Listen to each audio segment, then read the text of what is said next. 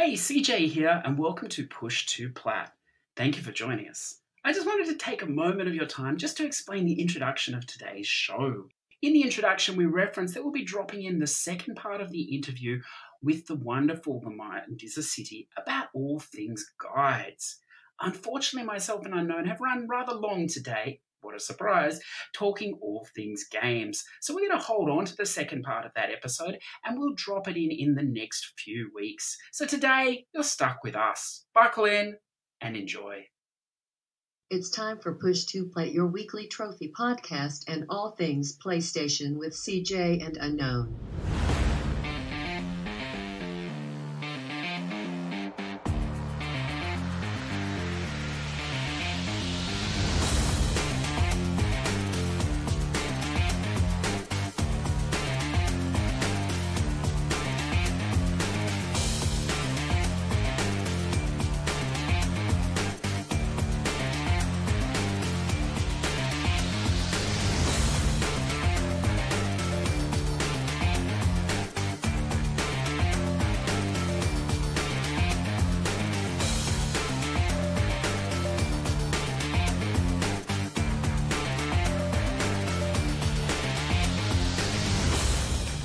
Hello and welcome to Push to Plat, episode number 6. Thank you for joining us and welcome. Whether you be a returning listener or a first-time voyager, I'm glad that you've chosen to spend a little bit of your day with us today, whatever you're doing. So I'd like to introduce my co-host today, Mr. Unknown. How are you today, sir?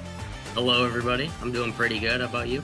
Yeah, look, I'm actually pretty good this week. The week I've been a little bit under the weather, but I'm feeling alive. I'm feeling awake, and I'm feeling like I'm ready to talk some games and have a little bit of fun today. So just a little recap on what we're doing today. Last week, if you listened, was the first part of our two-part series, I suppose you could say. We had the wonderful The Mind is a City last week, and we intended to talk all things guides, but we got a little bit sidetracked in sort of, games we've played, sort of reminiscing about older systems and games and all things of that nature, I suppose. So today what we're going to do is we're going to cover our normal sort of routine, then we'll drop in the actual topic of all things guides with the wonderful The Mind is a City. If you've ever been interested in writing guides, if you read guides like all of us, or if you have any sort of general interest in what goes on behind the scenes with all that, I would definitely recommend listening. And, I'll probably mention this again later in the episode, but hopefully it sort of inspires you to maybe have a go at writing guides. I know I've written a couple, and I'm definitely not fantastic at it. I know, Mr. Unknown, you've written a few guides as well. That's correct? Yeah, I've written some. Duck Dynasty. Yeah, that's the fantastic Duck Dynasty. You've written quite a few as well, I think. VNs and other things too. So, yeah, most of VNs. Yeah, perfect. So hopefully, if you feel like having a go, there are multiple different sites you can put it on, or, you can do whatever you want with it. But it's sort of a fun thing, to know that get the game so well, to be able to write a guide and then maybe, help out other people or, even help out yourself if you intend to do stacks of it down the track, perhaps. So I'm going to throw over to you, Mr. Unknown. I think you have something for us to start off with. Is that correct? Yeah. So we we usually have a question of the week. So this dispute by Mr. What's his name? Something like Mr. Blue 0307, and he was saying he unlocked some trophies in a weird order. Now the same thing happened to a certain. No, we're going to talk about if you want to colonize the moon or the not colonize, own the moon or the sun. Oh, excellent. Because the moon, eventually it could be colonized, see? You could make a lot of money if you own the moon. That is very true.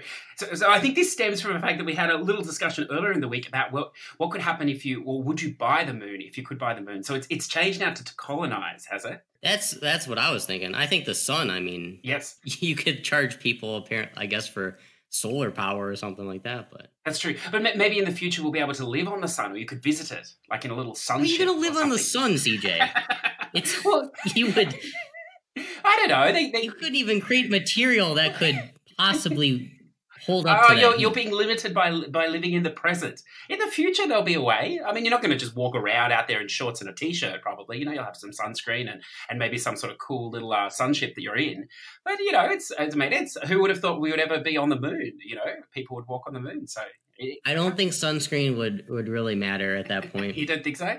I don't know. I I think it's don't think so. exciting. Don't waste your $3.50 on a bottle of sunscreen if you're Well, that would be the trying cheapest to part, walk on the I sun. imagine. Yeah. Yeah. Well, I don't know. So obviously, you want to live on the moon. You would colonize the moon. I don't want to live on the moon. I'm just thinking What about no gravity you'd though? have the best chance Oh. of profiting off of. Oh, it's a profit. Yes, I see. Yeah. Well, yeah. I mean, they're already profiting, aren't they? People are lining up to fly to the moon. So why not cash in on that? I think it'd be pretty cool. If you had the option to visit the moon, would you do it? I don't know. Probably not. Withstand the time it would take to get in there in space. I feel like Really? it would be pretty.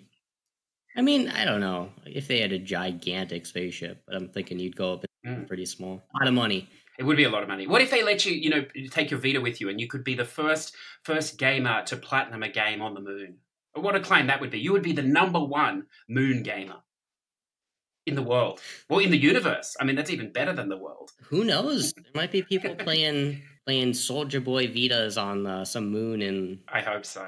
Yeah. Well, I mean, they'd have to be more advanced if they're playing on the moon, so they'd be on the Xbox for sure. Yeah, they got their Soldier Boy Vitas. Of course, they're more advanced. Yeah, of course. So, I suppose there could be an issue though with syncing your timestamps from the moon. So, does that sort of open up? I'm not sure where this next part of your question's going. Is there a next part or timestamps on the moon? That's what. Oh, I see. So is that a valid? Yeah, I'm throwing you a link because I'm not sure where we're going. Like a valid excuse? Like you can't be flagged because you planted it on the moon. Your timestamps are messed up because it's on the moon.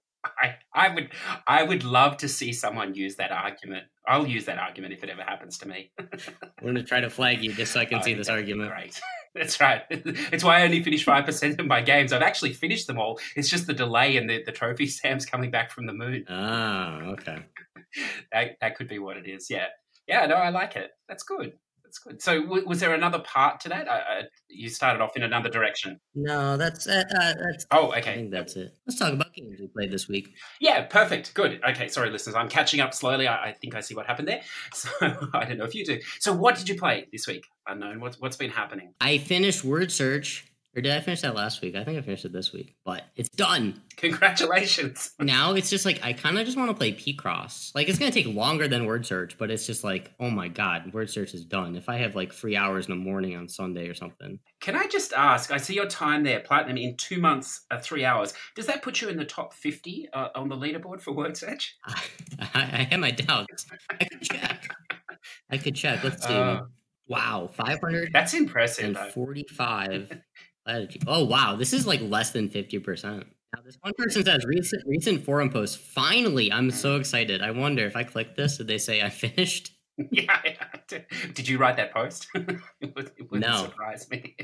How long do you think that game actually is with a guide if you're just doing the puzzles? I don't even know. Is it sort of 5 to 6 hours or is it much longer? They were probably taking me about a minute and a half to 2 minutes.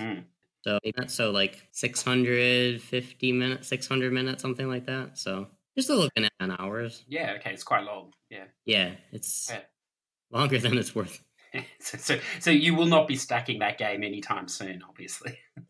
If I run out of things to play and I'm on a plane with a Vita. No, because see, this is what's going to happen is if I start that game on a plane or something, sure, I'll get an hour in and finish 5 puzzles.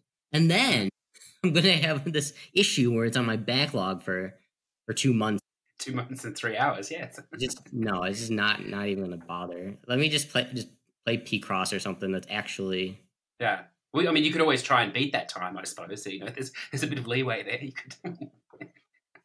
That is great. Yeah. I'm not used to seeing that sort of length on your profile. That's something that's sort of, approaching my sort of standard 2 months, 3 hours. But What are you talking about? If you don't finish a game, it doesn't give you a platinumed in time. Oh, I didn't know that. I don't know. Oh, well, no, I'm just talking about time in. I see. You're taking a ticket there. Well, we'll get to that later. I'm thinking about letting go of the platinum ship completely, but we'll talk about that later. Only playing 100%? No, just not platinuming it. Not to name names, but there is a person. I know. No platinum. I think that's quite impressive. Except they started one. Yeah. So they can't finish it now? Is that... Yes, that's probably what will happen. You just can't finish it. They're not allowed to plat in 2019. That would be good, yeah. All right. What else? What else have we got? Finished. Oh, I played Your Toy, which is Yes. What is this? found by this teddy bear that is like ripped in half, and somehow the stuffing is all spiky. I don't know. Ugh. Weird. So it's a horror? Trophies I had to like do several times because they just didn't work for me. You had to throw this ball into this basket or something, and I did it like 4 times and it didn't work. So do that whole room over 5 times. I memorized that room. I memorized all the codes and stuff. Weird. Yeah, it wasn't that long of a game. Played some also Shape-Shifting Detective. What did you think of this? It had some humorous moments. Maybe I shouldn't say it because it might be spoilers.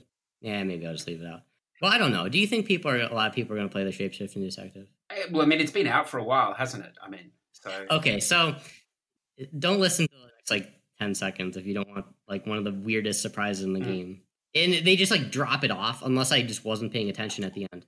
But there's this one character, and she just starts talking about being abducted by aliens. Like, just out of the blue. And she's kind of, like, a little weird, like, to begin with. But then there's this whole conversation about being abducted by aliens, and then it just, like, there's, like, nothing at the end of the game I don't think, unless I missed a scene or something, but I don't know. It's just weird. Also, too, the game, it's just all you do is, like, talk to people. Like, it just has like, options of who to go to talk to. And then you can shift into another character and go talk to them as other characters sometimes. Because of the time, it's just a blank chair or couch, and they're not there, and you can't talk to them. So graying out the option or whatever, they make you go to the room and see that they're not there, and then wait 30 seconds to go back to the hallway or whatever. Some issues with a couple of the trophies, but got it in the end. Is that a 2 playthrough game, or? I think you could probably do it in 1 if you did everything correctly. See, there's this one trophy that you're supposed to not like have yourself found out as a shapeshifter, but I did the actions and I accidentally made a backup save too late. So I was like at the choice and I was like, oh shoot, I can't do this now because then I'm just gonna mess. He already knows I'm a shapeshifter, and I couldn't go back further. Like I thought it would start the scene over or something, but it didn't. And I still got the trophy at the end for like doing it perfectly without being seen and stuff. So unless there's a margin for error, or it's like all you gotta do is guess the right thing at the end, or I don't know. But I was lucky I got that. But other places, they go much faster because you can just skip everything. I think that trophy might be a little forgiving because I played it before there was a guide or anything. I didn't look at the list, and I got that trophy as well. And I'm sure I had a few close shaves with that, so it might be a little more forgiving, you know, than we think. Yeah, you don't have to do it perfect first. Yeah, it seems like description wise and stuff, you'd want to do it perfect because I think the guy at the end even says, "Oh, you were like did such a good job" or something. Yeah, that's right. Yes, yeah. That's right. It has some wonderful voice acting, though. The girl on the couch who was running the hotel, is her name Violet? I forget. Yeah, Violet. Yeah, just fantastically over-the-top British campy voice acting and acting in general from her, and a couple of the ladies in it as well. So it's great. What was with those scenes? Like when you had choices of dialogues, like options, and you were waiting to pick. What was with that? They would have these like weird camera angles with the character like doing these weird motions. I don't know if you noticed, but there was the chief and his hat. Oh man, I love hats. I don't know if you watched all of that. But I did. Like he puts the hat on, he smiles so big. Oh man. The funny thing with that is I had a bit more time this week at home, so I don't normally tune into Twitch that often and watch streams, but I did tune in this week briefly and watch a little bit of Unknown stream, and he was playing the shape-shifting detective, and this hat, I think this is the bit you're talking about with the hat, and I think I heard you say on the stream or something, this guy really likes the hat or something, and he just put the hat on his head, and then he did this really creepy, cheesy smile straight after it, and I just it was the perfect time to tune in. I mean, it was great, but yeah, look, I think it's okay. I mean, you know, if you're not going for I think even if you're going for the plat, it's still quite short, but if you're just playing it through once, it's probably only like 3 or 4 hours, I think, maximum. It's quite short. I think playing it through, it's pretty hard. Like, you're going to be able to get through it. It's not like you need to look up what you need to do. It's just, who did you have to talk to get to go to the next chapter or whatever. That's right, yeah. I think playing it through the first time, it only took me like 2 hours, and then it took me like an additional 2 to clean up, but it could have been way less. It's just I was having issues with 4 trophies. So Yeah, and look, I mean, if you like, I mean, it's an FMV. If you like games like the Bunker and the late Shift, it's more in that line. We talked last week briefly about. Oh, the Bunker. Ew. Well, they're similar. That one was not good. Similar in style. We talked last week briefly about the Dr. Decker. That's slightly different. That's a lot more involved, that game, with having to use a keyboard and type in responses. So this is much more in the vein of late Shift and the Bunker. So if you haven't jumped on it, I imagine it's not that pricey anymore. It's been out for at least 6 months, maybe more. Yeah, it's light fun and entertainment, I think. What else have you been playing, Unknown? The Messenger, actual good game. Yes. Yeah, I'm having fun with that one. I got one more section and then the final boss, and then I got to go back and get like 4 trophies in a playthrough. Yeah, so I like that tonight. You just explain what type of game it is. It's like a Metroidvania 2D platformer. I don't think it's like the best one I've ever played, but it's pretty good. Yeah, it has got some very good reviews. So. It has this weird jump mechanic that I think works actually pretty well. You can't double jump, but if you jump and then hit something, you can jump again. It's called cloud stepping, and it works. Like, I'm surprised how well it works. I would just think it'd just be a mess to have something like that, but like the timing and stuff is pretty good on it. So like you can pretty much jump square, X square, X square, and it'll like work perfect. Sometimes you climb things and you just start mashing X square, and you'll get there sometimes, but like you mess up a little bit. Oh, let me just hold up in X square like crazy. Does it work on like a checkpoint system, or what happens if you die? Like, yeah, I don't think it's that hard. Reason being, you have kind of a lot of health. Like, definitely, like, it's kind of forgiving in that regard, and there's a decent amount of checkpoints. Like, I'd probably say it's only like a 3 out of 10 difficulty.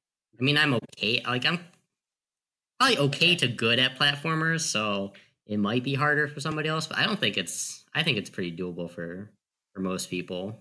Probably not that long either. Probably like 12 or so hours, 15 hours first time you go through it. Fair enough, yeah. I know at the time of recording this, there is no guide available. Having said that, there'll probably be a guide put up this afternoon. But, there is a guide. Oh, there is a guide, is there? Yeah, good. So, okay, so you can it's a Switch. It's a Switch guide. Oh, okay, perfect. So are there missables? You don't really need a guide for the trophies. No, okay. There's like 3 dialogues that are missable, which I got to look up somewhere. Everything else is just story related, get collectibles, and yeah. I think there's a new game plus in that as well, isn't there? I think you can. I think so. I don't know. I haven't gotten that far yet. Yeah, maybe check that out if you miss any trophies. Yeah, but that game has been very highly recommended off the Switch. So definitely check it out if platformers are your thing. Switch getting some good games before PlayStation. Look, we can't even discuss the quality of some of the games on the Switch at the moment. I mean, it's just unbelievable. If you like narrative games as well, what are we talking about? It's great. What are you talking about? We got Smash, Pokemon's coming. That's what I mean. They're just unbelievably good. Yeah, it's fantastic. And then on the other side, if you prefer more narrative heavy games, we've got Florence, which I know is a mobile game as well. There's also Florence. Yes, it's fantastic. You may not like it. It's totally text-based sort of thing. And there's another one as well, which I really should remember. I'll remember next week as well. Buried Sands or something. They're both very good. So lots of good narrative indie stuff on the Switch, obviously. But let's move back to the PlayStation for a little while at least. Anything else? That's pretty much all I played. I played some like VN visual nonsense, but like other than that. Yeah, it sounds like quite a bit this week. I know that's good. You got through quite a... Yeah, actually I didn't have to work like 12 hours a day, so like... Nice. Positive. Yeah, good. And you're up to, I'll just have a quick look here, you're up to 1478, so you've still got a little way to go before 1500, yeah. Yeah, but I still got to keep in back of my mind, because what's going to happen is I'm just like not going to notice, and then I'm going to be like, yes. Oh, that's 1500, like P or whatever, like awesome P. What a milestone. Yes. Awesome. There's a lot of good ones at the moment. I mean, Access Denied with the Platinum Hacker. Shout out to anyone who does that for number 600 or whatever else. But there's a lot of good. You did that for 600, CJ? No, Is that what that alludes to? Well, I may have done it for 600, but I know someone just recently. I did do it for 600, but I know someone more recently did it as well, who's on the upward rise. It's also 600. Following your footsteps. Well, I think he's passed me already, so in one way or another. Yeah, that's good. That's a lot of games. That's fun. Yeah. So what have I played this week? Yeah, what have you played, CJ? Well, I think I've fallen down the Division 2 hole well and truly. I don't know what's going on there. I don't normally get sucked into games like this, but I think I made a decision at the start of the week that it's very unlikely I'll platinum this game because the trophy list is. Some of the trophies are quite challenging, and they're also they're not glitchy. Well, maybe they are glitchy. It's a bit unclear. If some of it tracking, and if you die in the middle of things, it does or doesn't count, and it doesn't track, and then you can't do it again unless you're in someone else's game. There's a lot of this stuff going on, so I'm sure that'll be fixed out later. But that's a little bit too much for me. And also, I'm a little scared of the dark zone. I don't really want to go in there and get attacked and lose my stuff, so I don't really want to do those trophies. But just need a nightlight. Wait, that's it. Yeah, well, just a nightlight. That's right. Well, the problem too is now that I've fallen down this hole, I'm now sort of progressing on the loop that they want you to go on, where I'm moving up the world tiers, which really is probably not helping the trophies at all because it's just making the game harder. But I'm enjoying it. I think I'm up to world tier 3, and I know there's a world tier 4, and I know 5 is coming, or maybe it came the other day or so with the difficulty. So it's just a gear loop scale, but it's fun. I'm sort of jumping in, playing with some randoms. I have a regular sort of buddy I found a little bit, and we've played a little together. And then the other night I was playing in some with 2 guys, and they just dropped a whole lot of gear, which again, shocked me. But I suppose this is standard in these games, so that helped me out a lot. But it's a fun loop, so I don't want to talk about that game anymore, though, because if it interests you, you'll already be on it, and if it doesn't, then you definitely don't want to hear about it, I'm sure. I did a little bit more of the Far Lap horse racing challenge. Just a little tip for that game: it does have a simulate race option. Don't use it, because even though it makes the game a lot quicker, when you win the races that are simulated, it doesn't count as one of the 250 race wins. So I think I have 60 race wins. Oh, joy. So what'd you do? You did 500 races, and you're like, I think something's not working here. Well, I did 60 of the 60 races legitimate, and then I simulated a lot because it's sort of, the actual racing is just one part of the game. It's a management game as well, or very light management. So I enjoyed that side of it more. So I did simulate a lot of the races and put a jockey paid for the jockey on the horse or whatever to run it for me. But of course so I'd be way over 250 races, but those don't count. So now I've got every other trophy in the game. So I need to decide whether I really want to race another 140 races or not. And again, the races are fine. It's just the loading time. It's just a little bit monotonous between each race if that's what you're doing. So I don't know. I might just leave that one there, and that can stay at 97%, which is pretty good for me. What else did I try this week? I had a look at this Far Loan Sales. This came out last week. We talked about it briefly. It had a very vague description, and I can assure anyone that's listening that it is also a very vague game as well. It's classified as a platform puzzle adventure indie. So I always get confused with 2D and 3D platformers. So I'm going to say this is like a 3D side-scrolling platformer. And then I'm sure someone who's played it will listen and go, no, it's a 2D. Is it 2.5? Yeah, maybe 2.5 is the correct, I don't know, the correct thing. It's really strange. Like there's no instruction. No real instructions about what's going on.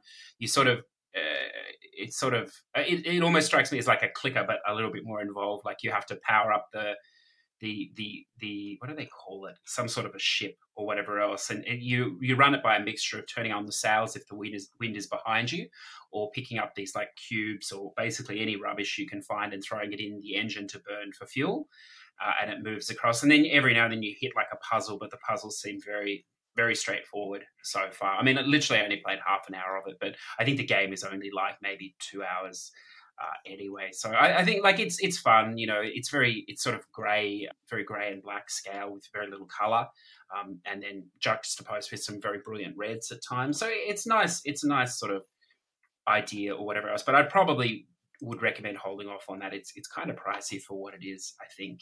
And again, I think it's one of those ones where the description's a little bit vague compared to what the game actually is. But if you're into something different and indie style, maybe check it out. And then I think the only other thing, did you ever play this game called Regalia of Men and Monarchs? Doesn't sound familiar. Yeah, it's really strange. I don't really want to talk about it yet because I think I want to play more of it first. But I don't know what it is. Like, I want to say like a text-based RPG, but obviously it's got, gameplay and everything else, but it's very heavy on the dialogue. And some of the dialogue, I don't know what to make of it yet. Some of it's really hilarious. Like it's poking fun at the genre and you know, in the game itself, I think. So, you know, as I said, I haven't played a lot of it yet, but it strikes me as good. One thing So it's like a NEP spinoff. yeah, I don't know. It's like, it seems like a cross of a lot of things, I think. One of the things that's really bad in it, though, which actually I had to stop playing because I just couldn't handle it, is the combat system. So it's a turn-based grid combat system, but it's incredibly slow in the way it works. Like, I mean, waiting for them to have their turn is slow, and then you have a lot of different options that don't really seem to do much different things. Maybe as the game progresses, it will. So I don't know, but there is an option in the menu to adjust. Well, I mean, those turn-based grid things, I mean, that's usually what they used to be. They used to be slower. It's just nowadays, I think we get all these, like, action RPGs and stuff that are sped up because people are getting impatient. Yeah. But that's what they used to be. They used to be like, oh, wait for opponent number 1 to move a couple squares, then it zooms in on their other character, they move a couple squares, and you'd be watching the opponents, like, for like 2 minutes or whatever, take their turn. Okay, yes. 1 minute. Yeah. I mean, they wouldn't, like, it stopped on them. They were thinking for like 30 seconds, but I mean, you had to watch all their characters go through, like old Fire Emblems and stuff. That's how that. Oh yeah, I have no problem with turn-based. Like I've played a fair bit of Dragon's Quest XI, which is exactly that, waiting for them to have their turn, you to have your turn. You know, Final Fantasy XIV. It's all those things. So I'm fine with that as a basis, but I just don't think maybe this is very rewarding or something. But I don't know. Maybe as it develops, it becomes more rewarding. But the funny thing is, in the menu system, you can actually change the strength of your hits. So, you know, potentially you can make yourself 100% more powerful and make them like 1% powerful, which makes the battles a lot quicker. But they're still not, you know, one-hit battles. A lot quicker. And I believe there is a way, I didn't read the guide, but I think you can actually skip all the battles if you want, and it doesn't affect the trophies, which I mean...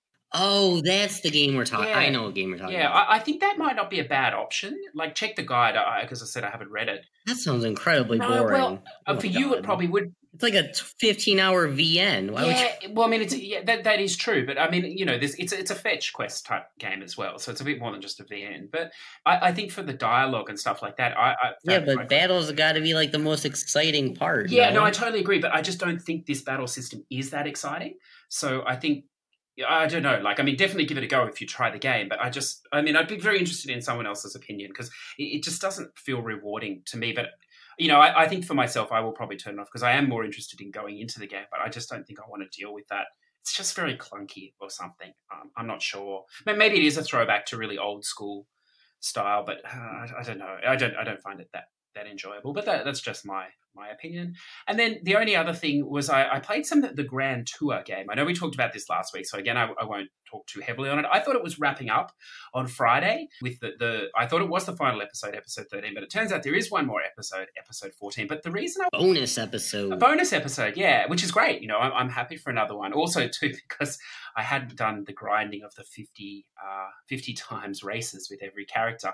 And I have a little tip for that as well. If you're going to play this game, that is very monotonous because of the loading times between the races. But if you do it, I would recommend setting the races to 7, setting the car to the Rimac, which is the fastest car, putting them on one of the slowest cars, or you just, basically any other car, it doesn't matter, rubber banding the R2 button, and then just leaving your controller for about 50 seconds per race. It'll drive into the wall, but it won't matter. It'll still push it, and you still win comfortably. So you can actually go and do other stuff, or you can watch something on Netflix if you want while you do it, because it's going to take about 2 hours. Watch the show on Netflix. Yeah. And it's about 2 hours per 50, and you need to do 4 characters, so 200. So I mean, it's a sizable amount of time wasted if you're not doing something else, and it's not that enjoyable. So I definitely do that. But the reason I sort of bring it up is that some people have already got the platinum, but a lot of us don't have the platinum because we haven't completed the final episode yet and got all the gold.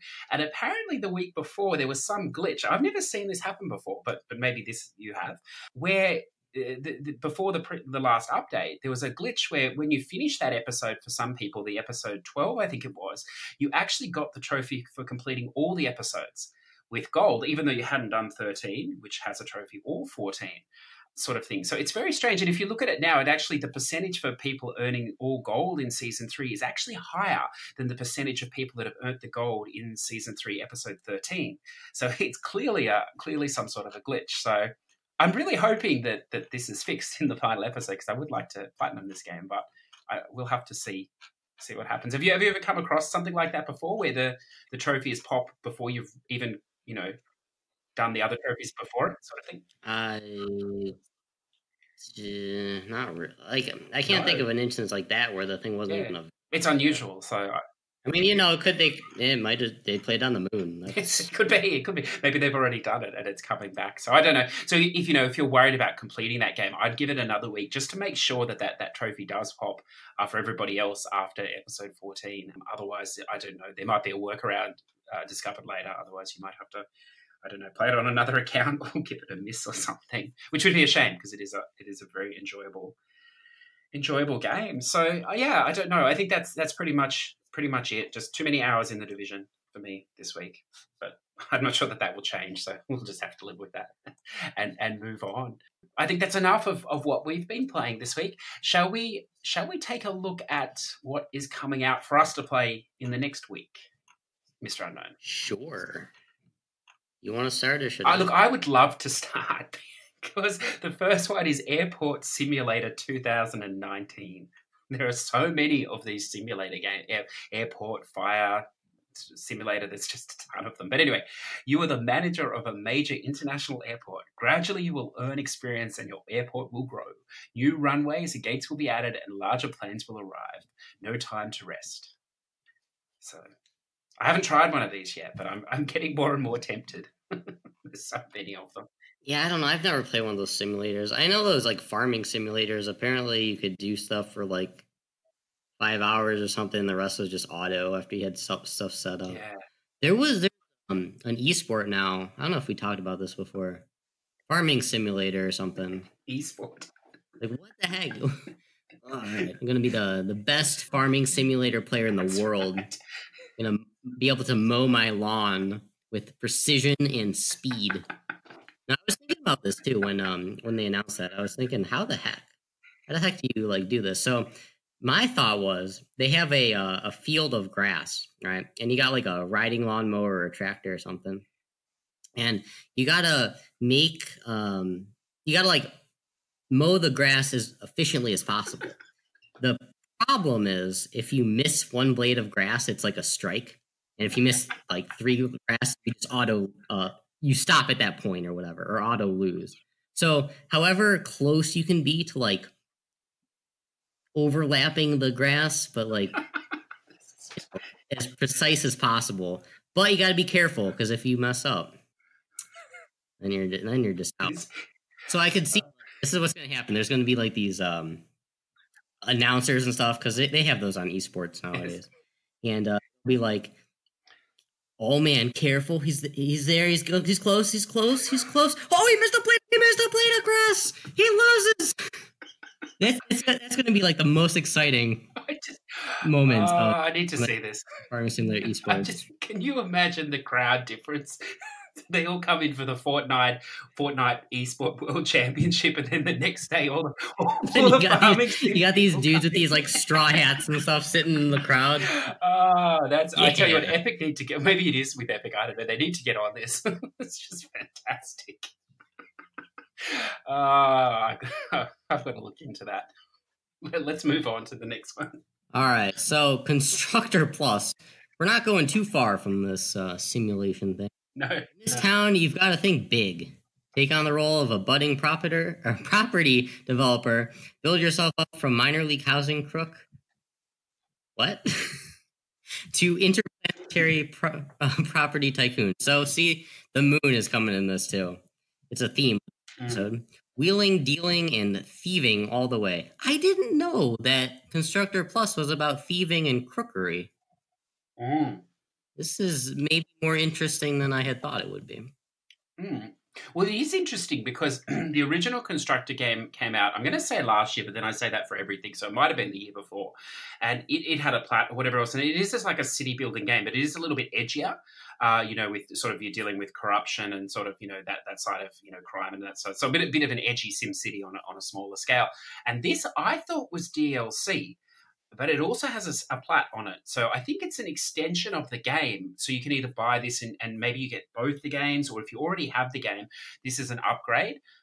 into this, and there is So you another gotta trophy plat the list. first one again and this one to get the plat? Yeah, but I think they're two sort of obviously they're different trophy lists. So, there's obviously new things in this game. So it's one that I've had for ages that I have been interested in for that side of things, but I haven't played, so I'm not sure. But I know that quite a few people have played it, so it could be interesting. So the next one, dangerous driving with a 1 in the eyes. Nice. Dangerous driving is a game about the sort of driving you want to do when no one else is looking. This game gives you like drinking whiskey from a shotgun. while playing your Vita, yeah. This game, Yeah. this game that was not in the description. This game gives you the chance to live out that fantasy, to floor it in everyday cars at high speeds, weaving in and out of traffic, and slamming the other cars right off the road. So this looks interesting. I don't know. With this, I'm going to take a step. It looks the image is only a license plate. How does it look interesting to you? The reason Oh man, they made the eyes ones. Interesting. Yeah, so I don't know. You're a big racing fan, right? Yeah, a little bit. Anything driving is probably at least worth checking out in your mind. Yeah, well, I think it's. I'm just gonna look this up really quickly because I didn't do much prep this week. I apologize, listeners. This is by Three Fields Entertainment. So I'm gonna take a stab here because it's not. So they're the British company. That's right. So they have this really. Yeah, that's right. They did Danger Zone 2. They also did this golf game or whatever else. And so they're from this Burnout. Dangerous Golf? Dangerous Golf, yeah. So they use this crash mechanic that they sort of, perfected in the Burnout stuff. So you've played Burnout, haven't you? Paradise. I never played the supposedly better original. Yeah, Burnout. okay. So they were involved with the original, but you would have played in Burnout Paradise. You would have had to have played that crash mode for a few trophies, I think it was, where you had to go into crash cam or whatever it was, and the cars rolling over, and you had to hit so many cars or get a certain score. Where you had to hit buses? Yeah, buses. That's right. When the cars like flipping over and stuff like that. Yeah. Yeah. Okay. So that's that was sort of their sort of what they've based all this stuff on. So they sort of pioneered that idea and that technology, and of course it's much more advanced in the golf one, which is quite fun. And so they did do Danger Zone games, which were not so great along that style, but they are a smaller studio, and so this is their next thing here. And I'm just watching a little trailer of it. It does look quite fun. So if you like that arcadey sort of crashing, rolling around style of game, that could be one definitely to check out. They're a sort of hidden gem studio, I think. All right, Dark Quest 2, turn-based RPG where you control a party of heroes on your epic quest to defeat the evil sorcerer and his minions. Each map is designed to test your party's strength, courage, and sanity as you go deeper and deeper into the castle seeking the enemy sorcerer. If it's like Gauntlet, well, no, it's turn-based. Gauntlet's not turn-based. I see this image and I think Gauntlet in my mind, which... It's a powerful image. I don't know. I think it, judging by the picture and stuff, it's probably a game I would enjoy. I don't know if it'd be all that... It says deeper and deeper, but depth in terms of gameplay, it probably isn't all that deep. Not that that's necessarily a bad thing, but I don't know. Who knows? Can't really tell much from this. If that Samuel game taught us nothing, you should definitely not judge a game by its picture or trailer. They may be two very different things. So I don't know about that one. So Earth. No, it has the font of some game, and I can't think of what it was. It does look. It's golden. It's like they ripped the font off of something because it looks so familiar to me, and I can't think of what it is. Mm-hmm. It's sort of an old school font. I think I've seen that on old school PC games. No, there's a game. It's like a bigger name game too that has that exact. And I can't think of what it is right now. It's probably some big game, probably a ton of people play it and whatever. Hugely possible. Maybe if it comes back, you can throw it out later. Earth Defense Force Iron Rain. Year 2040, an action TPS where you will become one of the EDF soldiers and fight against the invaders from outer space which ruin the world. More than 50 missions in 5 difficulties await your challenge. Okay. Well, this has a fun picture of an alien where they're all fighting it. I assume it's some sort of alien with multiple arms. Also, probably a 300-hour play. Oh, really? Probably. I'm not playing it, so... No. A lot of those Earth Defense Force games were super long. When it says 5 difficulties, I think they were all you had to do everything on difficulty 1, then do everything on difficulty 2. I think they were very grindy and long. Yeah. Oh well, if you're looking forward to that will be awesome. What do we have? What do we have next? Best game on the list, best graphic on the list right here, Falcon Age. It is PSVR, unfortunately, but it says also PS4. So, Yes. all right, Falcon is a first person. Single player action adventure as Era learned to hunt, gather, and fight to reclaim her cultural legacy in the lost art of falcon hunting against the force of automated colonizers. Bond with a baby falcon and go on an adventure. See, in this thing here, this little video, you get to fist bump a falcon, which would be the best part of the game. It looks falcon awesome. Actually, this falcon in this image looks so awesome. Yeah, like, yeah. A pet falcon like that. That would be sweet. It looks like the cross between a dragon and a falcon. It's like it's got this like I don't know, it's not a very falcony beak, but there's definitely. I mean, the listener can't see, so but they're having a very deep and meaningful, like eye sort of conversation as well, aren't they? In that photo, that's fantastic. Actually, the falcon in the video doesn't look nearly as good. Oh, doesn't it? Okay. Well, it is PSVR, so I mean, it's a different falcon. I feel ripped off if I bought the game for that falcon and then it was just this other one. Yes, yeah. Well, that game can maybe falcon off. So the next one is Ghost 1.0. A mysterious agent capable of becoming a digital ghost sneaks aboard the Nakamura space station. This is where the fun begins. The station is well protected with its heavy defenses, never-ending arsenal of weapons, and mysterious artifacts. It will all have to be destroyed. This actually might not be bad. Yeah, sounds interesting. It looks kind of like icy graphics. Yes. I mean, not it's probably nowhere near like anything like it, but yeah, if it's a 2D platformer with guns and whatnot, I should probably look before I even talk about 2D platformers in this game. It's probably some like first-person shooter, and I'm like, One thing, listener, this week, because we're recording a little bit later again, we can use the PlayStation drops, so we have a bit more clarity on what's actually coming out. But one thing I'm always amazed with on this site with these games is it very rarely tells you what type of game it is. I mean, some of them do, but a lot of them, they're just like that, aren't they? They're very sort of, buy it for the awesome artwork. Summaries of the game, but they don't tell you anything about the artwork gameplay. On this is pretty good, though. I'm gonna hold on. Yeah, I don't know. Oh yeah. Yeah, it looks interesting. Yeah, definitely. What about this next one? This next one interests me. What is a 2D platformer, I think? Oh, Metroidvania game. All right, must buy. Metroidvania video game. Yeah, that's what it says in the description here. They should put that in the bit on the side. Then we would have known. I mean, that would make me buy it. You just tell me a game's a Metroidvania, and I'm probably gonna buy it. Yeah. Well, you can start that after the message. All right. Next one, Phoenix Wright Ace Attorney Trilogy. I've heard a lot of people really like this game. Yes. Become Phoenix Wright and experience the thrill of battle as you fight to save your innocent clients in a court of law. Play all 14 episodes spanning the first 3 games in one gorgeous collection.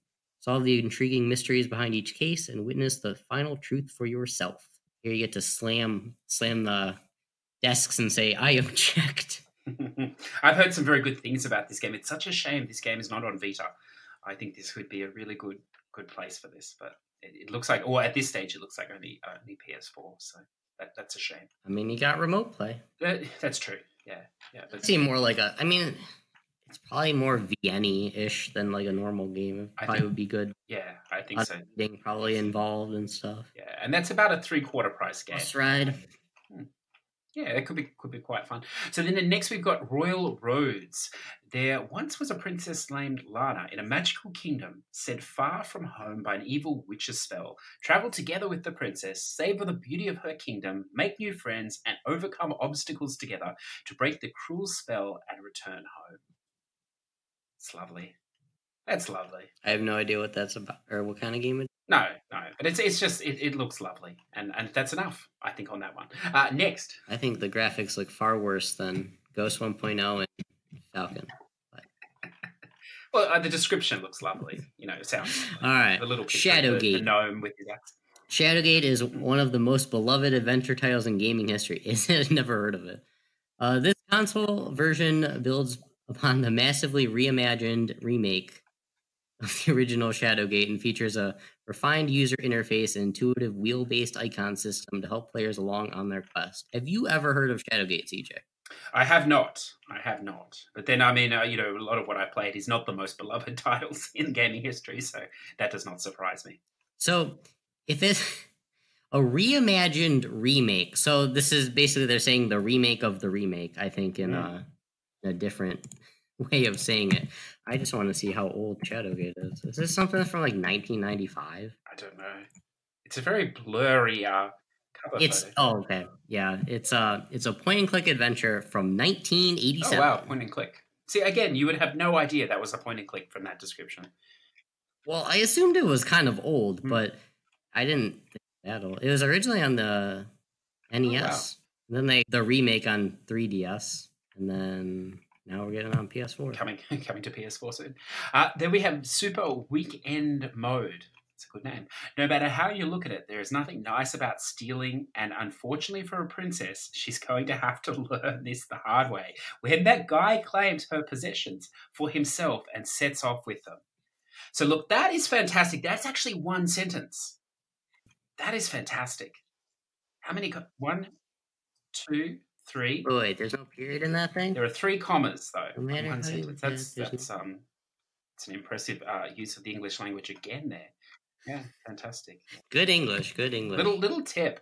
Often it's better to have a full stop and start a new sentence than just keep spewing out garbage. Okay, so I'm not going to give that game any more attention because if you can't learn to write... Wait. I think... Hold on. This is the one that's like Rat's making, right? Oh, is it? It sounds very familiar and the graphics look from... Yeah, this is the one.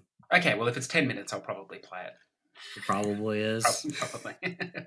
Unfortunately, it's probably like actually really fun, and then it's just like, well, we pulled a Metagal. Look at this next one. I commented about that, and I got ignored.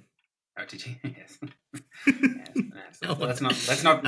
Anyways, Ultra Wings Flat. Altering what flat? Yeah, I guess having flat wings probably better than having like round wings, like just cylinders, I would imagine, if you're having an airplane. Pilot multiple aircraft to complete a variety of missions across a beautiful, stylized open world. Pop balloons, perform in thrilling air races, take photos, and so much more. Ultra Wings is truly the ultimate hobbyist aircraft game for the PS4. I would think if you're like a hobbyist aircraft, you want more realistic looking stuff here. This looks very cartoony. It's nice colors, though. Yeah, but like ultimate hobbyist, I would think like if you were an airplane hobbyist, you just want like the most realistic looking thing you could possibly have. I could be wrong. We'll probably say that, and then it'll be almost like full sim. I don't know. Vamporum, is that right? Steampunk dungeon crawl. Vaporum. It's not about vampires, CJ. Oh no, there's no M. Sorry, yeah. Vaporum. It's an invisible M. Vaporum is a grid-based dungeon crawler RPG in an original steampunk setting inspired by old-school classics of the genre. Stranded in the middle of an ocean in front of a gigantic tower, the hero has to find out where the place is, what happened there, and most importantly, who he is. So 1, 2, 3, 4, 5. Fantastic. That's the use of 5 commas in one sentence. Good job, Vaporium. I've read quite a lot of things. I've never seen that. That's exciting. Actually, this doesn't sound that bad either. RPG. I like RPGs. I like there's quite a lot coming out. It's steampunk dungeon crawler too, so that shouldn't be terrible. And there's quite a lot of games this week, isn't there? What's the last one? There's actually a lot of RPGs in those lists. It's like half RPGs. Yes. I think this sounds like an RPG too. All right, so Zanky Zero Last Beginning. Explore the ruins, dungeons, and islands in this post-apocalyptic world through the point of view of 8 protagonists in each chapter, and explore dungeons, towers, and islands to uncover the deadly sins of the protagonists' past as they fight for survival. One sentence again. It's good, isn't it? Yeah. I think this one actually... Oh, this one has 3 commas too. Yeah. It's only in the maybe they just got tired towards the end and they just decided to leave out punctuation. Yeah, that's right. So there is a hot tip if you want to work for Sony. You know, English is not an important written English is obviously not. Does Sony make the PlayStation? Who makes the PlayStation? Well, I didn't think it was. It is. Yeah, it's on their site, so I think it comes from them. Yeah. Oh. They've actually changed it recently. I didn't like it initially. I liked the old one, but I like this one much better now because they've put it on a white background. They've been experimenting the last few weeks, but this is much easier to read, and it's usually a little bit more coherent than today, I think. But I don't know. Well, anyways, this game sounds like decent. Looks very JRPG. Yeah. To me. Yeah. It looks. I don't know anything about it, but I mean, it could be very drawn out and boring. Who knows? But yeah, I'm not sure, but that could be one to check. I wonder if that's a port of a game. I suppose it probably is. I'm not sure.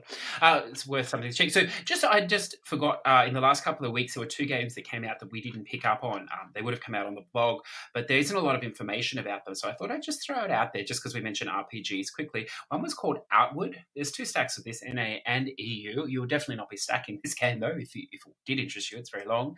It was a bit glitchy when it first came out, but my understanding is it has been fixed. If you like old school isometric RPGs, it is pretty good, but it is very old school all the way down. It's a very small team graphically. It's sort of a survival RPG, so there are elements where you obviously have to eat and you have to drink as well. But if that sort of appeals to you, there's going to be a ton of content in it. It's also very difficult at the start. I assume as you level through, it gets a little bit easier.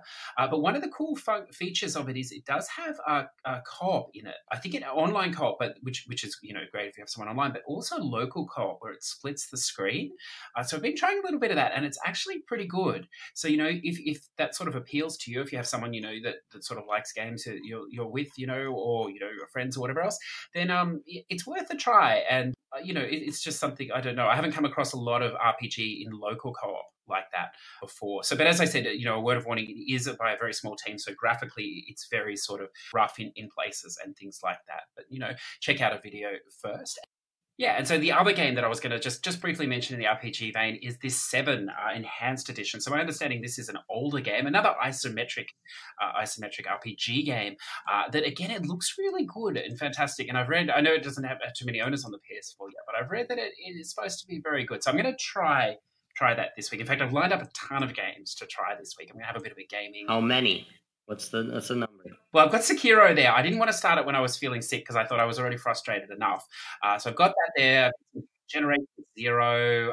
I've got a Kingdom Hearts week this week. So there's a ton of stuff, and then a load of some smaller digital stuff. So hopefully I'll have something to talk about on those next week. So then I thought for the news this week, we would just touch on the BAFTA Game Awards. Now, I didn't watch this, and I understand you didn't watch this either, Unknown. Is that correct? I didn't know this thing existed until I saw a Discord message a week ago. Yeah, look, I didn't know it existed either. So BAFTA, just in case you don't know, is the British Film and Television Awards. So I'm familiar with that. It plays a big scene, obviously, in movie, TV, and also in my field, in music. It's very well recognised. I didn't actually realise they had a games section, so that's a poor reflection on myself because that's actually been running for quite some time. So I thought what we would do, right, we don't want to get bogged down in this, but we'll just have a little bit of fun with it. I'll sort of just say the category and then list the 4 nominees, and then Unknown can just take a stab at what game he thinks, which game out of the nominees he liked the best, and then we can sort of say who won. So just a bit of fun. Yeah, I have not looked up this list, by the way. Yeah, perfect. In a couple of these games, there might be one or two games that aren't available on the PS4. So obviously, if we don't know about them, it's video games in general. Yeah, I'm not going to do all the categories, mainly just the PS4 related ones, but one or two, one game seems to come up a bit in some of them. So the first one is artistic achievement. So there was Detroit Become Human, Gris, God of War, Marvel's Spider-Man, Red Dead Redemption 2, or The Return of Oprah Dinn. So artistic achievement. What was the second game? The second game was Gris. So I don't know if you know. I think it's Risk. So Gris. This is a Switch release game, so you're probably not familiar with that game. So I suppose, out of those, I don't know. What was the first one? We had the big blockbuster hits. And what was so we had Detroit, Marvel's Spider-Man, and Red Dead Redemption 2. Gris. Because I don't think any of those others were very artistic anyway. They were just trying to get good graphics. Yeah, Gris, if you haven't played it and you do have a Switch, unfortunately it's not available on PS4 yet, but I think it will be coming to PS4 and Xbox at some point in the future. Obviously by an indie studio, Nomada Studio, published by Devolver Digital. Yeah. It's a fantastic game. It's only very short. It's extremely artistic. It's sort of like Journey in a way, but it is a platformer, side-scrolling platformer. It has some fantastic music in it. So it would have been great to see that win, but it was actually this Return of the Oprah Dinn, which again is not available on console, my understanding. It's only on PC. I think it's also on iPad. It's a mystery game. So I've heard Is it it's artistic though? Yeah, it really is. And it's by Lucas Pope. So it's a little bit like a little bit in gameplay tricky, I think, like using a mind and stuff. It's a puzzler mind and stuff. But I've heard some things about it. I've read consistently things about it. It does sound fantastic. So that is a game that I need to check if it is on iPad. If it is, I'm going to put it on before I go away and take it with me. So that was artistic. So the next. I was going to be mad if like God of War or something, or Spider-Man one. Those are not artistic. Okay, good. They have good graphics, yes, sure. I would agree. Not the category. Yeah. The category is not best graphics. It's most artistic, right. Which is two different things. Not, they don't even deserve to be in the category, in my opinion. That's good. Yeah, They just put a bunch of money into it and they're popular. That's the only reason. Yeah, I totally agree. And one of the things I like about the BAFTAs, again, I have no idea in the games because, as I said, I didn't know before, but I know in music it is separate from the Hollywood scene. So the winners in this, for soundtracks and composers, it is quite respected in our industry. So I think they're perhaps the games also maybe a little more independent, maybe a little bit more open and focused than some of the other game awards that we see. So the next one is Audio Achievement Award. So the categories are, the nominees were Battlefield 5, Detroit Become Human, God of War, Marvel's Spider-Man, Red Dead Redemption 2, or Tetris Effect. Tetris Effect. Yeah, look, again, I would agreed with you. It's an amazing use of sound in that What game. Does Battlefield 5 sound? Oh, man, listen to these every half a second. I don't know. These machine guns going off. That doesn't... doesn't sound like an amazing, oh man, we have the most realistic sounding bullets ever. To see Battlefield 5 in any awards nominations at the moment is surprising. So I'm not sure what it's doing in any category, but, congratulations. So no, the winner was God of War. So you've actually played this game. I have played a bit of it. Did you find the audio, impressive in that? So this is not necessarily the music. This is more like the sound design, I think. You didn't find it overly like their voices and stuff, sort of like the not impressed, but also the secondary sounds, so like maybe footsteps, water, waterfalls, like birds, like any of that sort of environmental sound as well. I don't know myself. I just want my music and my beeps from Tetris, quite honestly. Yes, yeah, I agree. I think that's sort of that is this. So then, shall we have a look at I don't know the best British game? That's great that they have this category. So nominees, we have 1111 Memories Retold, Forza Horizon 4, Red Dead Redemption 2, The Room, Old Sins, and Overcooked 2, and 2 Point Hospital. So there's quite a few games there I've never heard of as well. So I'm gonna say the winner is Red Dead Redemption, but my choice would be Overcooked 2. Yes, interesting enough. I did like Overcooked 2. So the winner, I'm just reading this category. So Rockstar, yeah. So it's best British game, but it mustn't be game made in Britain. No, it's not. Okay, so that's a little confusing. So the winner was actually Forza Horizon. Wait. It's best British game, but it's not made in Britain. Well, isn't that Rockstar's not British company? Rockstar, are they?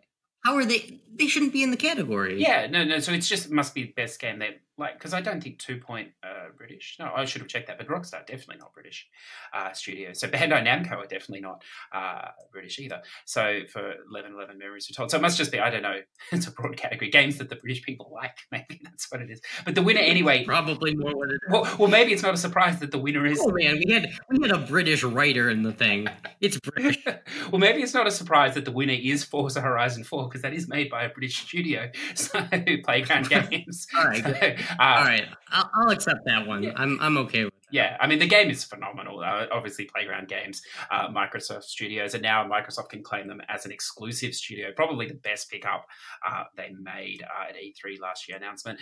Fantastic studio, fantastic series of games if you like arcade racing, and it is good.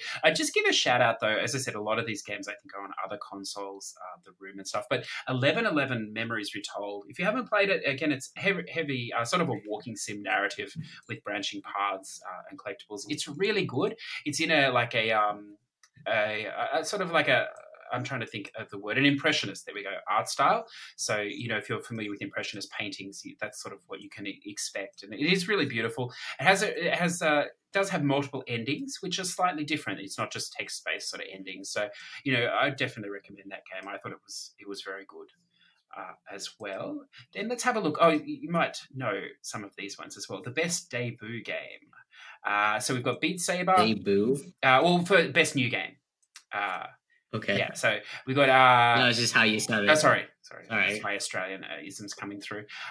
Gris, again, Florence, Donut County, Cultist Simulator. Oh, wow, that sounds awesome. Cultist Simulator. I know, that sounds great, doesn't it? Beat Saber or Yoku's Island Express. So I think you've played some of those games. I have. So best debut. I bet you Beat Saber wins. I haven't played Beat Saber. Should we go with that? County. There's a certain person that wants me to choose Donut County, but I don't think that's going to win. I think it's... Well, can I say it's one of the games you've played? I'm pretty sure you've played it. I like Yoku's Express. I didn't like the fact that I got so lost in the thing and like it just took me forever to traverse. It was a really cool concept. It was like a Metroidvania pinball game. I felt very lost at times, but I mean it was good. Like they made it well and stuff. I just think Beat Saber is going to win. Well, I mean, Beat Saber is a fantastic game, but it actually was that Yoku's Island Express. I haven't played that. Is it like really? It's a pinball game or something? Is that right, or am I? Yeah, you're like this little bug, and you go like you know how pinball like machines work. You get shot out and you use the flippers and stuff. Well, you like kind of flip yourself into different. I don't know if you want to like call them tables or whatever, but and then sometimes you're like outside and you like bounce off of like bumpers and it gets you to a different like kind of table section or whatever you want to call it. And then there's collectibles. Yeah. I thought it was a good game. I had fun with it.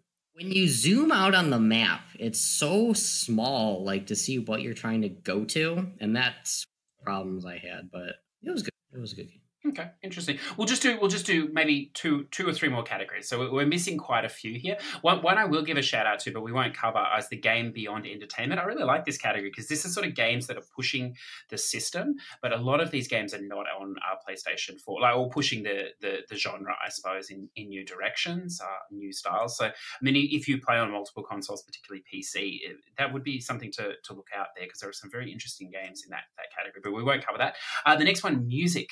So we have, for music, we have Celeste, Beat Saber, Florence, Far Cry 5, God of War, Gris, and Tetris Effect. We do not. I think Beat Saber may have come out too late to be in summer, although it wasn't. It was in the other category. Yeah, I don't know. I know it was too late for. Of course, it's not really original music, right? It's just like other songs that were already. No, this would be original composition. Maybe that's why. Yeah. So not God of War, probably is, but I'm not going to go with that. Celeste. Yeah, I haven't played this. It's got a good soundtrack. I actually haven't played it yet, but the game I would really like. I like the style, but you haven't played Celeste? Oh, I thought you had. Oh, sorry. Okay, sorry. Yeah. So I'm not sure. I have heard good things about that. It was God of War, so mass produced, mass budget. I imagine fully orchestrated as well. Imagine because they threw some money at it. Yeah, I mean the Tetris Effect has a great soundtrack as well. So I mean that's a pretty quality. I'm a bit little. That would have been my second choice. Tetris. Yeah, a little surprised that Florence is there because I mean it's a 40-minute game, so that I mean the music is fine, but it's not massive. And Far Cry 5, I don't know. I mean they're all good, but yeah, I don't know. I think some of the indie titles, I mean they don't have the budget obviously to pay for full orchestras and stuff, but some of them have very interesting ideas. So yeah, I don't know about that one.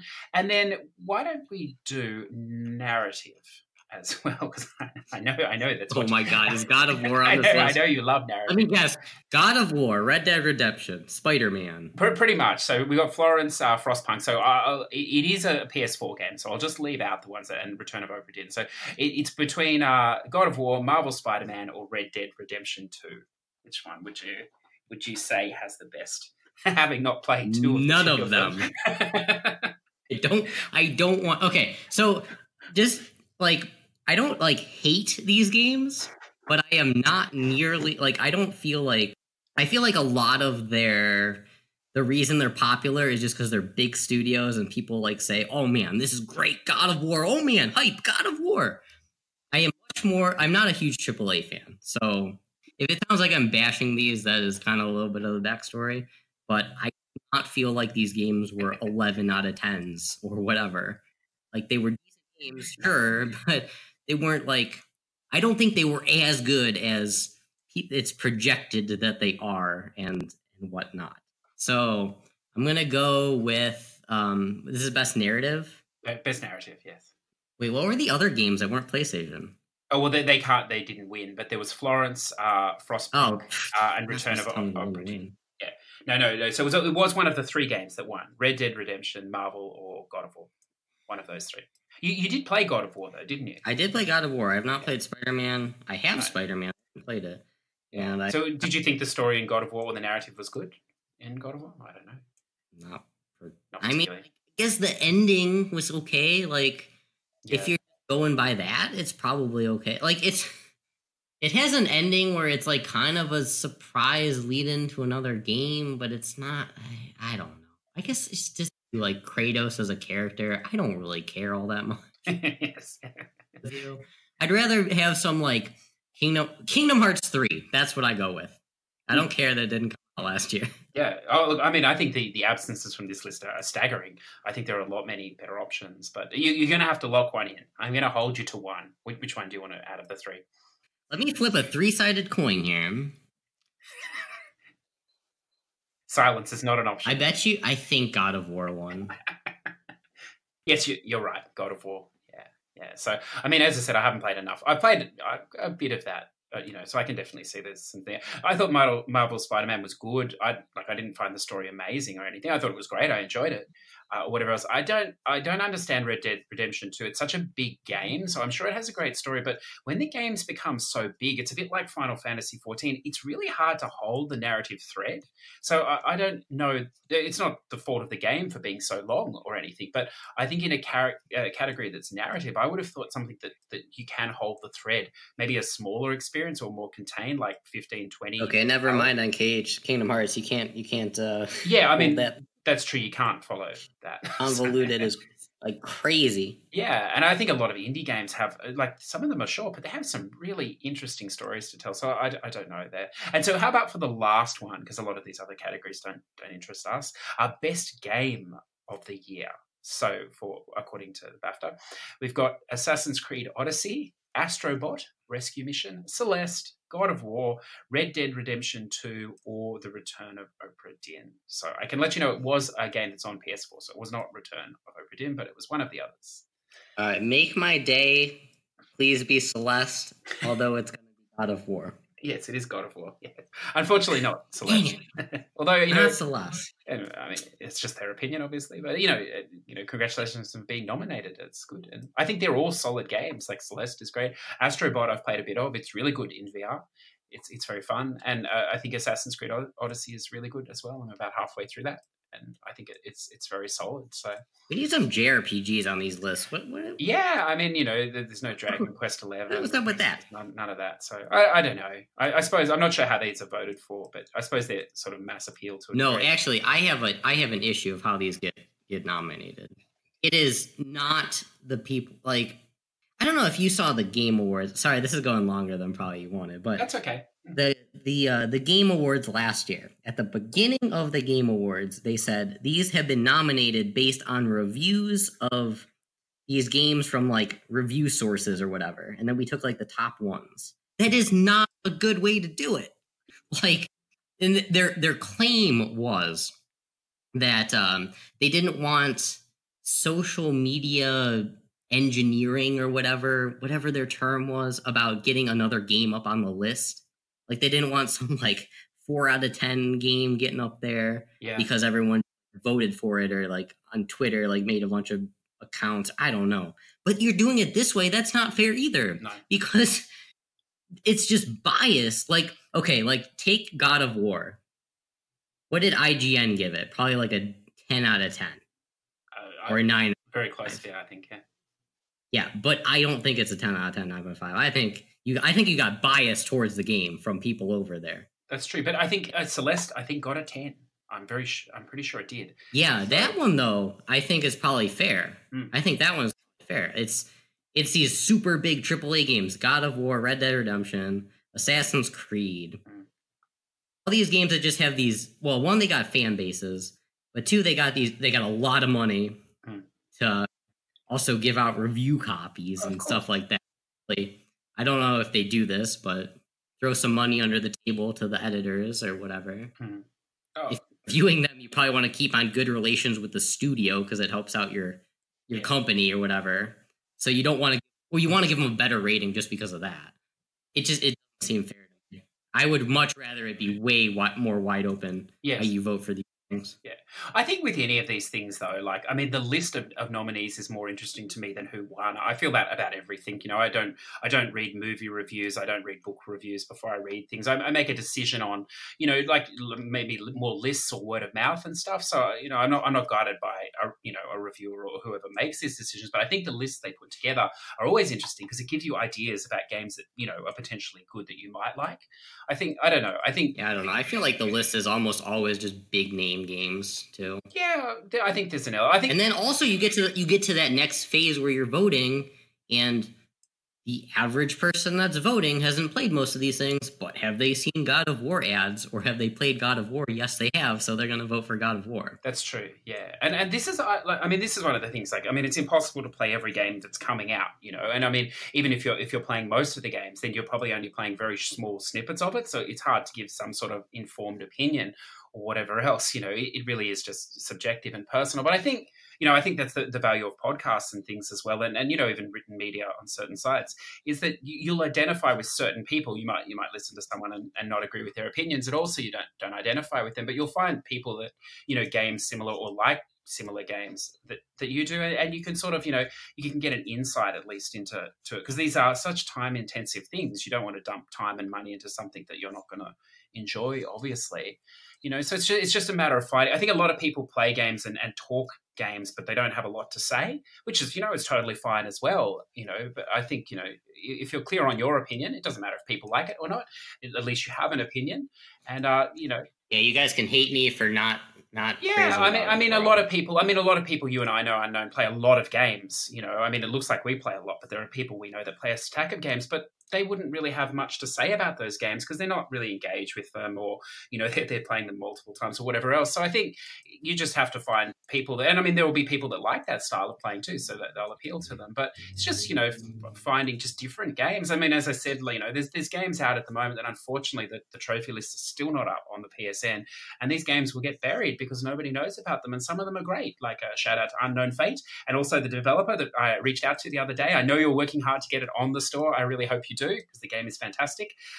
But unfortunately, yep, has my name in it. Gotta be good. But unfortunately, until you do, it's going to really kill that game, you know. And I know they know that. I gathered the frustration from the email. There's a lot of options for other games as well. So, you know, if you're playing stuff that's a little bit off mainstream, as Unknown says, non-AAA, and you like it, write down somewhere that you like it, or record, you know, tell people you like it, because it's the only way a lot of people will find out and give it a go. Otherwise, they do just get trapped on all the AAA games, which is fine, but they often don't know these other things exist. So I don't know. That was a bit of fun. We now know what the BAFTAs think of games, and we now know it exists. Oh, there is one more news item. I don't know if you saw Borderlands. The PS3 version got DLC, like the Japanese one. I guess it didn't have Claptrap's DLC. What the heck is that? How long ago did the game come out? Like, what? A long time. Like, how old is that game? The game's got to be like 6 years old or something. Wow, it's just only the Japanese. Did all the other stacks have that DLC, or? Well, the US, I played the US one. So the Japanese finally get to experience Claptrap's journey, or whatever. The game came out in October 12th, 2010. Yeah, I don't know. What the heck? It's gonna suck if you sold your Japanese copy. It's very late. I wonder. It must be coinciding with the re-release for the PS4 version.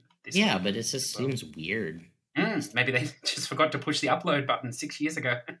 Like, we have this sitting here. All right, let's make our couple of bucks. I imagine people owned the season pass back then. I wonder, they just thought it was never coming, I suppose. Yeah, they got ripped off compared to everyone else. I don't know. Yeah. Actually, right.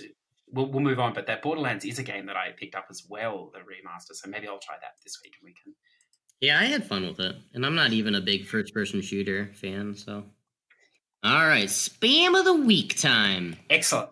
Which we got some big ones here. What are you looking at? All right, so first off, this annoyed me seeing this. Speaking of Japanese DLC and whatnot from earlier, Broken Sword, Serpent's Curse, Japanese stack of a game that came out like. 5 years ago? I'm not really happy to see this. This is DLC, or this is another stack? 4 years. No, this is a stack of the thing. I don't know this game. 3-hour point and click. Oh, point and click. Okay. Here, like 4 years later. It's not hard or anything. This one's on PS4 though. Yeah. Just to put another like stack of there, I guess, get some more money or whatever. But Oh, well, 3 hours you said. Well, let's look into that. maybe it's 4 or 5. I see we have tarot reading premium. So this is psychological. Yeah, that's the other thing. Not only one stack, but following the trend of 2 stacks for these potentially 5-minute games. One was like a half hour and the other ones were like 10 minutes. All you gotta do is start and finish reading, examine a card, zoom in on a card, go to saved reading card and load one saved reading. 5 minutes, yeah. They know how to charge for these games too.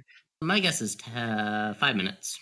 Oh, might be more involved. Oh, multiplayer trophy. Oh, there's a multiplayer trophy. I think there was some sort of multiplayer in the last one too. That would suck if this was online, but I bet you. Yeah. And these things aren't cheap either. These are like $20, I thought, like 15. CJ, do you want to play tarot reading with me? Yeah, well, I would love to take your tarot at some point. Yeah, I think that would be fantastic. Only if you'll read. There is tarot cards in Shapeshifting Detective. Key point in that game. You know what we should do? I just had a thought. The Knight of Swords, deadly. I think what we should do is we'll do that tarot reading at some point together. We probably won't record it, and then we can talk about it. That will be fantastic. The results we got on each other's tarot reading. I'll make a note of that. We should race. Yes, who can read the tarots fastest? We'll see. Tarots. We'll see what the future is. Whether we'll make it to episode 7 or not. That'd be tragic, wouldn't it? If the tarot says no. What else we got? All right. What else? I see there's another art money. Oh, Farlap, yeah. But you already played that. I don't think that's short. That's about 20 plus hours. Was Bouncy Bullets out when we talked last time? I don't know. No, I don't think so. Yeah, this is another like stupid 5-minute thing, I bet you. Oh, you got complete levels, but they're probably like shoot 1 dude, level done. Shoot 2 dudes, second level done. Yeah, I'm guessing that's what that is. Probably a rat game. We've got the last it's root letter last letter. Sorry, root letter last answer. Another root letter stack. So too many, and that's if you're looking for that one, that's the Asian version. I'm not surprised because this is only stack like 3 of 10, right? So the only plus on that game is that it is quicker than the original root letter. Check the guide, but there's a way apparently of skipping chapter 8 or something. I don't know, on multiple playthroughs. So just read the guide on that. It's a little bit less painful. If you're looking for a VN to skip, we've got another Art Monday game, Modern Tales of Age of Invention, for you this week. Yep, another same old, but you get to play on casual. Apparently, you do, yeah. So that will be it. Which is like skip all my puzzles, hidden object scene, show me where the things are. I always feel weird playing those games. Like when you have to play so much on expert. And then when you do like the bonus chapter and you can choose casual, I'll sometimes just choose expert because I'm like worried. There's no trophy for it, but it's just like, I really don't want to have to do this again. I don't know if it's probably just me that feels that way, but it's like. Oh, no, I find those games, yeah, they're grating. But there's no bonus chapter by the look. There's no expert trophy, so that will be a lot easier, maybe quicker, I suppose, too. And hopefully one playthrough. And I believe the Mind as a City has already guided that game, so fantastic if you're waiting to play that. Trouba Brook. This is a point and click as well. I don't know how long this will be. No one's played it yet, but then also it's not actually out yet, so there's a couple of review copies, obviously, to certain people there. That's quite a bit. There's more. We're not done. Oh, please. When is one? Well, this one interests me. This Gladiators. No one's managed to finish it yet. It's only 100% game, so we might pass on that. I just opened up and look at the graphics. You got this yeah. Barian dude with his mohawk fighting a. Yes. Oh man, this is a quality game right here. Yeah, I'm not sure. It might be. It's either local co-op, or it's online multiplayer because you've got to win rounds. I'm not sure. I suppose it could technically be single player against the AI. 5-match winning streak. We got more stacks of Walking Dead final season disc. So there's 2 discs now. No, we don't need more. We don't want to play Walking Dead 4 times. No. Well, they've got to recoup some money there. So good luck. I suppose. It'd be interesting to know how many people would stack that 4 times, because that's pretty committed. I think a decent amount. I don't understand why. So? I'm not going to do it at this point. I'm debating even playing the thing, to be honest with you. Like, what? To take like 12 something hours? At this point, that's like borderline not worth it to me. No. And I think it's not like the others where you just sort of, as you say, you can put the controller down. I think this one you have to make some saves and go back. I think there are. Yeah, and collectibles. Yeah. Sounds like, Yeah, I'm not sure on Land that of the one. Apes. Ew. I'll play one version, but I want to see how it finishes, but I'm not going to I play don't even know what the story is anymore. I just skipped through. No, it's so long. Yeah. Yeah, I don't know. Did you see any more? Yes, That we seems got like a more. lot. We got more. Sorry, please. What Bubsy Paws on Fire. I know how passionate you are. Bubsy Paws on Fire. I Yes, did this see one this. looks. This will be very expensive. I imagine most of these games are. Probably, but the trophy list looks like a joke. It's easy. There was one I saw the other day in there. It was something like, is this the game where you pass a level? Yeah, complete a level without gathering any collectibles. I want for nothing. Let's go. Unless there's collectibles everywhere. I mean, maybe it's one of those. It might be one of those ones where there's like stars everywhere on the screen, and you gotta not hit them. Yeah. But still, it doesn't. But it says any level. Like, beat a level, buy something in the store. I mean, maybe there's something I'm missing here. Just play as every character in the game, watch the credits at the end of the game without skipping. So I guess you have to finish the game because of that, at least. Yeah. Levels, beat a certain level as a certain character, try on a donut costume.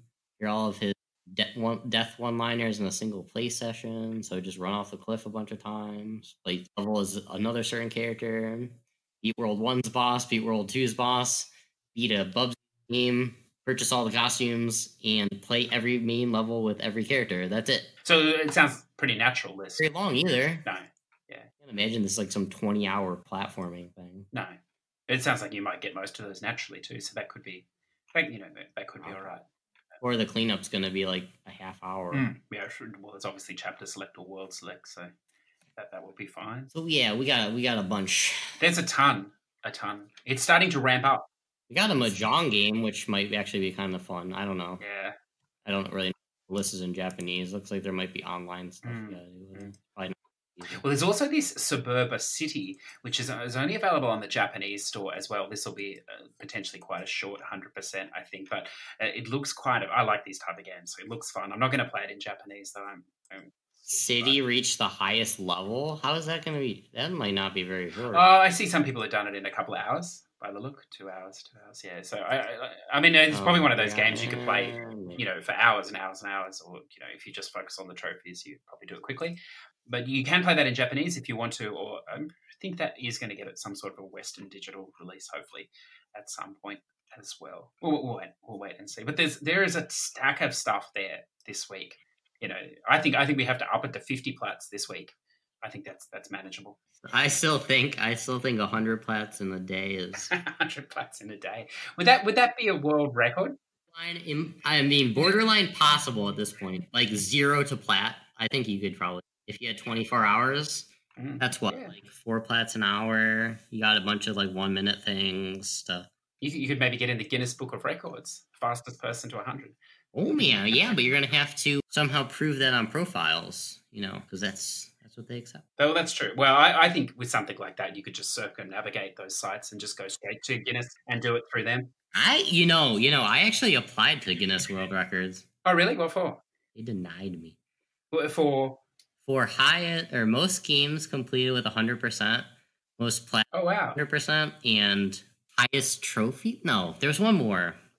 Most games, most plats, most trophies with 100% profile, and they denied me. Was it? Well, maybe their position is softening now.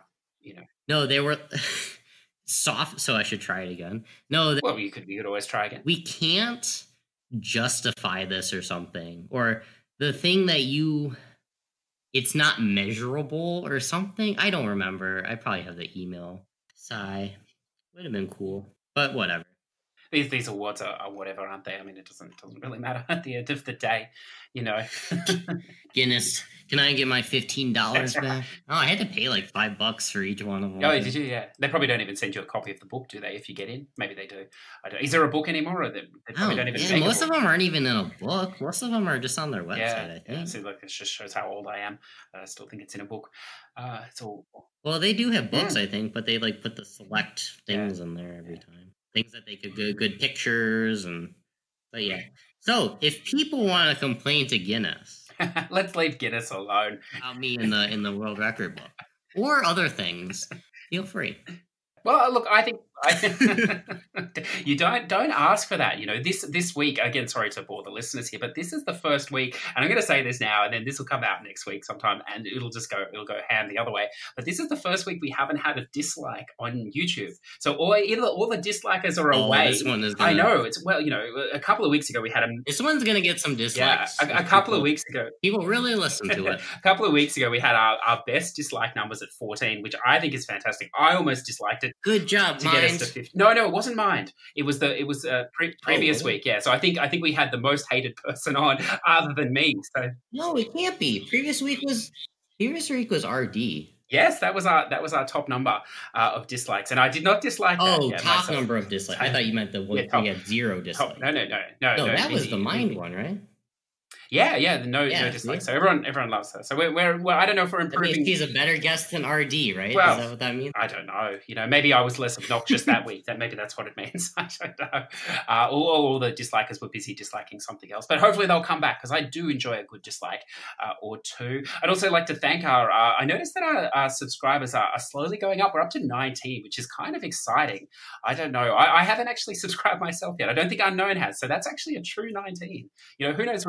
I have actually not subscribed to it myself. Yeah, who knows? We might hit 20. But look, don't worry. If we do hit 20, I don't plan on doing any Patreon. There will be no $1 join us, whatever else, or anything like that. We're just here for you to have a bit of fun and have a chat as we go. So is there anything else you'd like to throw out this week, Unknown? Or shall we wrap it up there? I guess we could wrap it up. You guys can find me on Twitter at Mr. Unknown625 and also streaming on Twitch at Mr. Unknown625. Excellent. So if you want to reach out to us, we're at push2plat@gmail.com. You can listen to us on YouTube, iTunes Podcast, SoundCloud, and Spotify as well. So next week, we're going to be back again. Similar format. We're actually going to it'll probably turn into a bit of a spoiler class. So I'll let you know in advance. We'll run the normal first half of the episode, but we will give a warning. Next week, we're going to be talking all things Kingdom Hearts 3. We have a player that's very passionate about it. I know Unknown has basically finished the game, and I'm going to try and marathon it. I'm at the end of World 1, so I've got a bit of work to do this week, but I'm looking forward to it, you know, as much as I possibly can, I think. So, you know, if that does interest you, then definitely, you know, check out the whole episode next week. If it doesn't, I totally understand. Maybe just check out the first half. If you hate it, then just hit the dislike, and, you know, that counts for us as well. Whatever works best. But I'd like to thank you again, Unknown. Man, you're really pushing those dislikes, aren't you? I want to see if we can get to 20. You know, dislikes are supposed to not be a good thing. You know, I don't know. You know, everything counts. Everything is fun and dandy, I think, in the end. So thanks for joining us today, and we will catch you next week. Thank you, Unknown. All right. See you, everybody.